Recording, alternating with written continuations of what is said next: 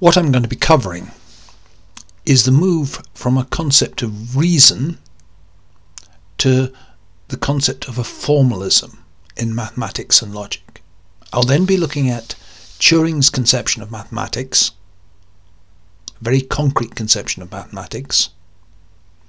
I'll then look at the Turing machine that he proposed or invented, the halting problem, which was his most significant mathematical discovery, the work he did in code breaking, and his final discussions about whether machines could think. If you go back to classical philosophy, reason is seen to be a special faculty of the human soul, and the power of reason was seen to be what distinguished humans from animals. Now, although reason was seen to be an innate faculty of the soul, it was recognized that there were rules for correct reasoning, and these were developed by philosophers like Aristotle. So it was accepted that reasoning was something that could be taught, and it was in some way associated with rules. In the 19th century,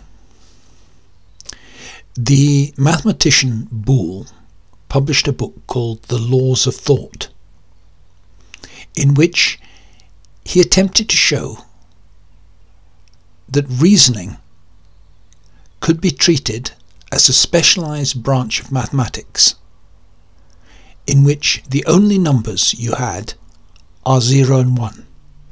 He says, let us conceive then of an algebra in which the symbols x, y, z, etc. admit indifferently to the values 0 and 1, and of these values alone, the laws, the axioms and the processes of such an algebra will be identical in their whole extent with the laws, the axioms and the processes of an algebra of logic. So he's saying, given this limited range of numbers, 0 and 1, you can construct a set of mathematical operations which correspond to what he took to be the laws of thought. Now, the logic that he invented, now called Boolean logic, is the basis of all modern computing and data processing. You can listen to this and watch this only through the practical application of Boolean logic. Now, why 0 and 1? Well, the convention is that true is 1 and false is 0. And why is AND equivalent to multiplication according to Boole? Well, if you have two propositions which are both true, proposition 1 and proposition true is also true, which is the case if you multiply 1 and 1 together.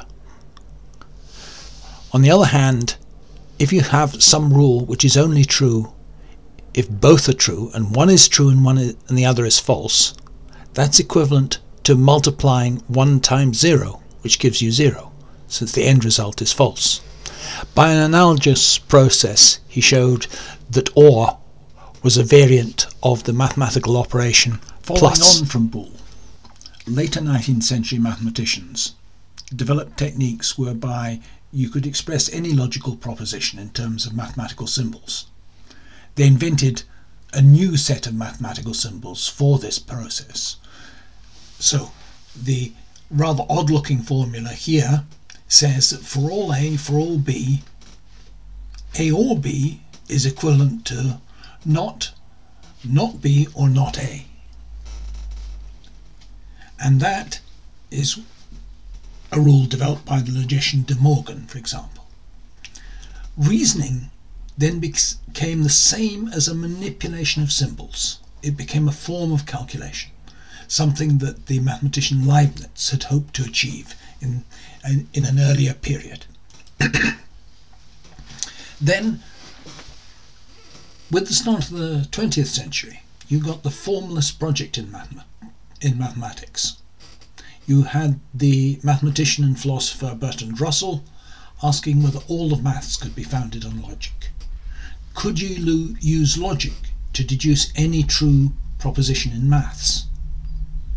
More generally, let's look at the obverse. can the truth or falsehood of any mathematical problem be determined by purely formal or mechanical means, by applying symbol substitution in the procedures of formal logic?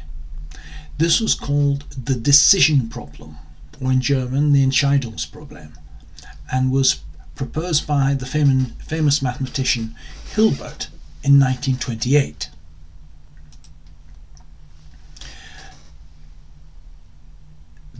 Turing made his name in 1936 by publishing a paper which showed there was no solution to the decision problem. In order to do this, he actually developed the idea of the universal computer, and in the process he transformed how we now understand computation and reasoning. He did all this at the age of only 24.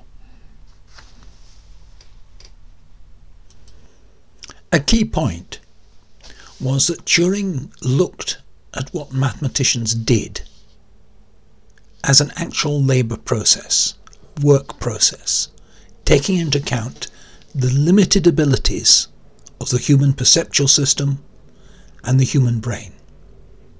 For Turing, what a mathematician did was to look at a small number of symbols at a time.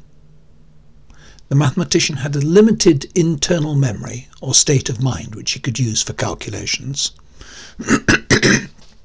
They had a set of learned tricks or rules of thumb, and they also had a pencil and paper to write things down on, or a blackboard to write things down on. This addition of the blackboard, pencil and paper, abacus, some external form of recording, something that Turing emphasizes, and people abstractly talking about mathematical reasoning had in the past tended to underestimate.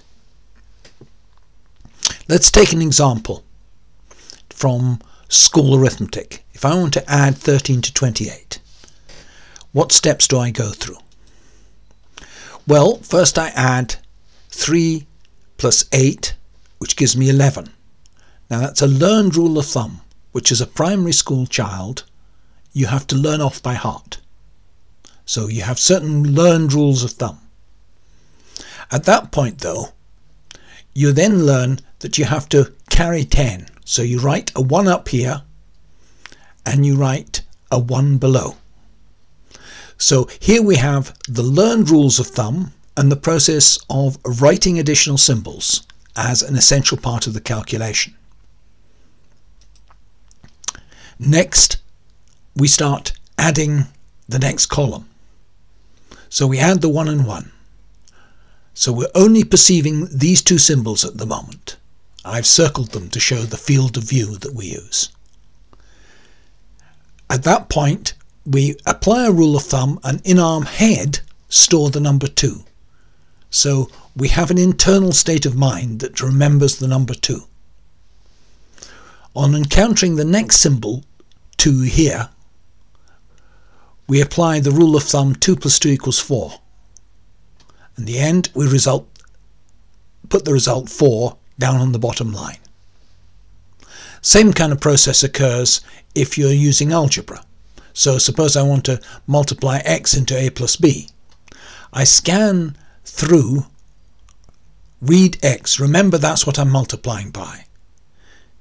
Read the bracket, copy it, but I'm still remembering x. I read the a, write down xa.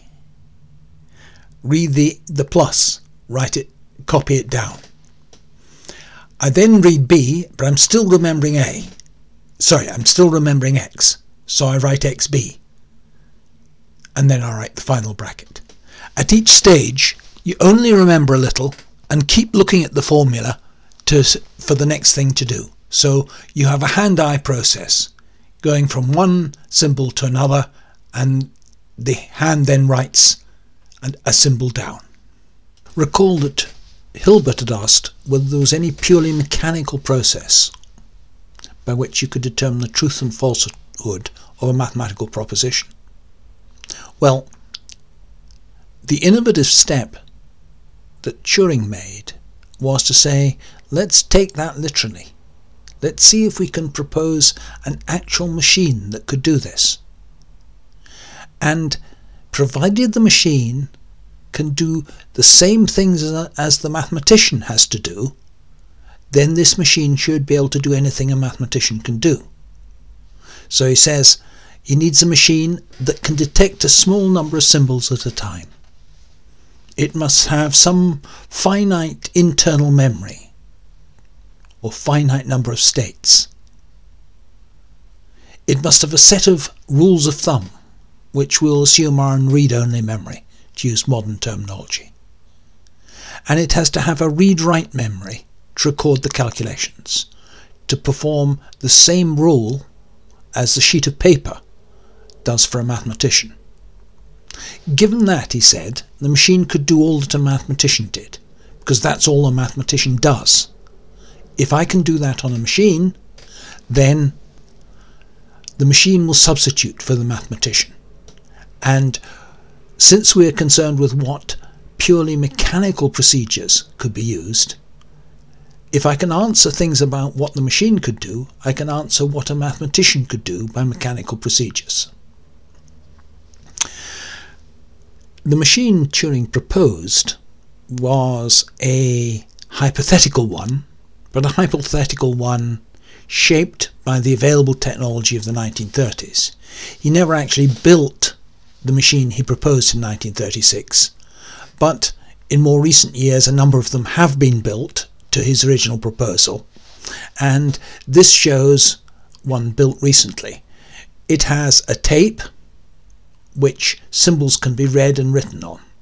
There is an apparatus here for writing symbols or wiping them out, and there is a detector to tell what the symbol is. Viewed in more detail, here is the tape on which zeros and ones, or no marks at all, can be applied. There is a read-only memory, a table, which says, depending on what your state is, A, B, C, etc., if you encounter a 0, write symbol 1, move the tape to the left, and move to next state, B. So the rules always consist of a symbol to write, a rule to move to the left or the right, and the next state you go into. This is what you would nowadays call the microcode of your computer. He was proposing the idea that the computer had a microcode, but the main program, the main data, would be stored on the read-write memory of this tape. People don't generally look at the mechanics of it, they just symbolically represent one of these Turing machines. It has a rules table, a read-write head, and typically you have a program followed by data on the tape. Now, that seems a bit odd nowadays, but in the 1950s, this is what computers looked like.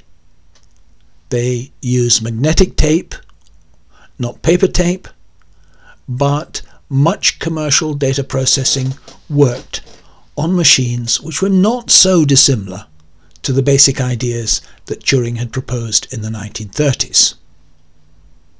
He didn't get to actually build a general purpose computer until the late 40s, early 50s because of the intervention of the war. The machine he designed and was actually completed in his lifetime was called Pilot ACE. ACE standing for Automatic Computing Engine, and it's still preserved in the Science Museum in London. Here you see all the racks of thermionic valves which did the logic. The memory, instead of being a paper tape, was a mercury delay line, that is to say a tube filled with mercury into which acoustic pulses were passed. And the acoustic pulses would travel down the delay line in less than a millisecond, and by setting a large number of pulses down this delay line, you could store several thousand bits on the delay line. And the delay line therefore acted like the paper tape, but had a very much faster access time. you can only move paper tape at one or two positions a second. This time this could read through the entire delay line, all the bits on the delay line, thousands of bits every millisecond. So it was very much faster. And eventually an even larger version was built after his death, called the ACE. Turing said that any system of mathematical rules or axioms can be written as a computer program.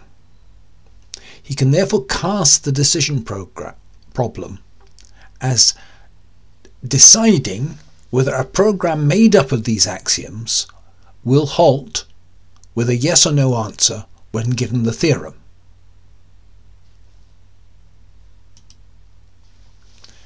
But here we have a problem. What if the computer never stops? Can we show that a computer given the axioms and a theorem will halt with a true or false answer? If we have a general method for showing that, then we have a general method for showing that a set of axioms applied to a theorem can result in a definite answer, and we've solved the decision problem. But in fact, Turing showed the opposite. He showed that it was impossible to have a general procedure for showing if a program will halt, and hence he showed that the decision problem is unsolvable. Turing's proof is a classic sort of proof, a proof by contradiction. Initially he says, let's assume that it is possible to tell whether a given program P will halt on input I, and we'll assume that there exists a subroutine called halt, which will return true if P halts on I. He then says, let us define a new procedure Z, which takes a string X. And this procedure Z is very simple. It says, if halt XX, that is to say, if X halts on X, then loop forever, otherwise halt. Then what happens if we run Z on Z? Well, as we run that, internally you get a call of halt Z on Z. Now, two cases to consider here. Either program Z halts on input Z, in which case halt will return true. Halt will return true here. And if halt returns true, Z then loops forever. But that is a contradiction, because we've previously assumed that Z halts on input Z. Alternatively, let's assume Z loops forever on input Z. It follows that the halt function must return false on input Z. Hence, the program Z must halt on input Z, which contradicts what we assumed at the top here. Hence, the very existence of the halting function leads to a contradiction.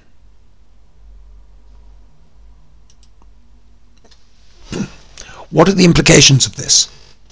Firstly, it sets limits on what can be achieved by mathematical reasoning. It indicates that there can be no general way of seeing if an arbitrary mathematical formula follows from a given set of axioms. It also sets limits on our ability to prove the correctness of software, which is obviously of great practical significance. What it does not show is that nothing can be proved in maths, nor does it show that there is no provably correct software. What it does show is there can be no general method for proving the correctness of software. There may be particular ways of proving that particular programs are correct, but no general way of doing this. Reason starts out as being seen as a faculty of the human soul. With Boole, it comes to be seen as a formal process, a process of manipulating signs. With Turing, it becomes literally a mechanical process, in the sense of something done by machines. And of course we're used to it being done by machines now. The effect of this is it put reason on an entirely material foundation. It's no longer seen as something ideal, something of the airy spirits. This, of course, is a great advance for mechanical materialism. I'm now going to look at what Turing did during the hostilities 39 to 45, when he was working on code breaking. Starting in the 1920s, the German armed forces adopted a commercial enciphering machine called Enigma, which was fairly widely sold for commercial purposes, but had one or two additional complexities added for military use. It had a keyboard in which you typed the message, letter by letter. As you typed each letter, one of these lights would light up. So if you typed an A, you wouldn't get an A lighting up, but some other letter would light up. A second operator copied down the translated letters and then sent them by Morse code on a radio link. It had 3 rotors which did the enciphering, or most of the enciphering. Each rotor had 26 contacts on each side and a mass of wires which jumbled up the connections between the letters so that G might go to Q. Every letter is jumbled up so it goes to a different letter from itself. So each rotor is substituting one letter for another, but there are 3 rotors one after the other. A simple substitution cipher had been known for a very long time and would be easy to break. What made this different is that the signal went through the 3 rotors and came back out again. That's still a substitution cipher, but what made it more complicated was that at each key press the rotors move round like a car mileometer, and that gives a new encipherment, so that after pressing the A, the right rotor clicks round by 1 position, and that alters the encipherment for the next time you press A. So this time it might come out to C. Once the right rotor had gone round 26 positions, the middle rotor is advanced by 1. And then after that, the left rotor is advanced by 1 after the middle has gone around 26 positions.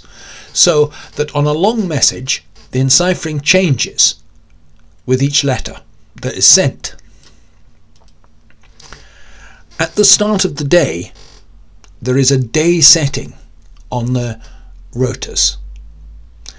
And that same day setting is used every time you start a message. So on a given day, the day setting might be RDK. You set the rotors to RDK at the beginning of the message. If you knew the day setting, you would be able to decrypt the message, because a property of the Enigma machine is that if A went to G, G went to A, so that the same day setting could be used to decrypt the message at the end. That's fine. It appears a very secure message encryption system.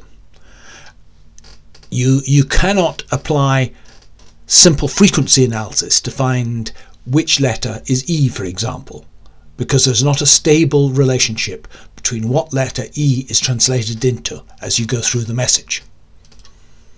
However, there are certain loopholes introduced by poor practice by the people sending the messages. For example, certain ships or weather stations might send out a standard set of letters at the start of each daily message. So they might be saying Wetter für die Nacht, saying the night's weather is. You don't know what the rest of the message is, but you know the leading letters of it. And that is termed a crib or cheat. Before the war, Turing had been working on the decision problem. Decision problem in the mathematical sense of whether axioms A lead to a theorem T, which I'm showing as D, A implies T. In the Turing machine, A and T were both numbers on the tape. The equivalent problem in decryption was to determine if a setting of the rotors, S, and a crib, which was an initial sequence of letters, produce a ciphertext that you detect from the weather station, T. So you're trying to determine if D, the decision is, does SC imply T? Now you don't know what S is, you know what C is. But S can be encoded as a number. It's a number base 26, 3-digit number base 26. And in principle, you can build a machine which will systematically search through all the settings until it comes up with one which returns the correct ciphertext. You've recorded the ciphertext that you picked up today from the weather station. You know what the crib is, so you run a machine to see this. This is the machine that Turing developed, the bomb. And what it did was perform parallel searches on multiple different possible settings of the machine until it came up with one which gave the right answer.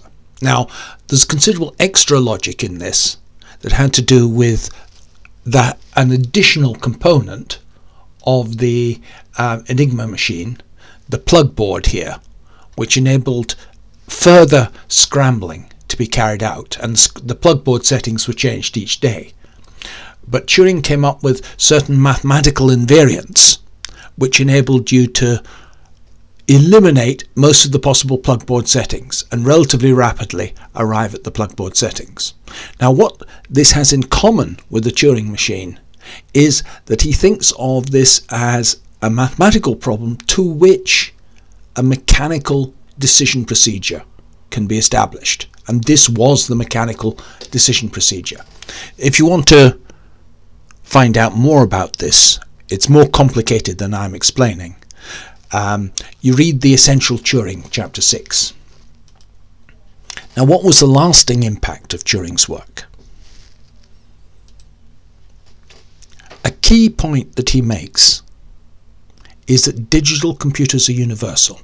He says a digital computer is a universal machine in the sense that it can replace any machine in a very wide class. Now, this has been accepted in computer science, that any useful computing machine or highest power computing machine must be equivalent to Turing's original proposal for a Turing machine. So people talk about machines being Turing equivalent, and any machine that's going to carry out general purpose computation has to be Turing equivalent. The most obvious one is the von Neumann architecture, which was developed in the 1940s by von Neumann after he'd conversed with Turing, which was a machine which had a random access read-write memory which stored both program and data. And that's what the standard computers we use today are. Now, the universality has another implication. The universality of computers is similar to the universality of humans. Such a thing as abstract labour only exists because we're universal robots. And remember, robot originally just meant worker in Czech. We're universal workers. We can, if there are enough of us and we have enough time, do any work. People have to be trained, but people can be trained to do any work. And it is this universality of labour which fundamentally is the reason why labour can be a source of value.